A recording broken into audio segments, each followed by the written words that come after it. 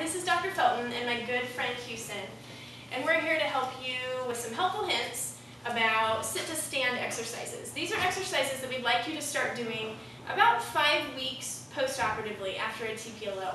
It's a lot like you or I being asked to do squats, and the way that we help our pet do these sit-to-stand exercises with really good form is by putting the leg that they've had surgery on against a wall, or against a door in this case, and asking them to sit.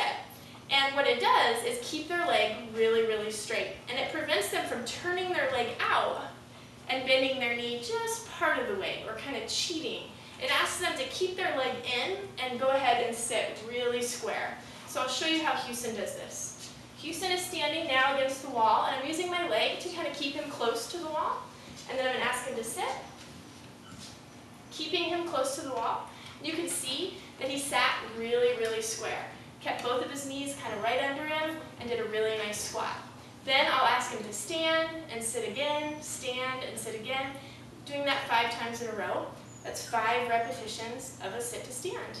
If he gets a little sore after that, I'll ice his knee. If not, next time we'll try doing it 6 or 8 times.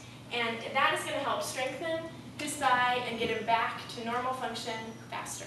Good luck.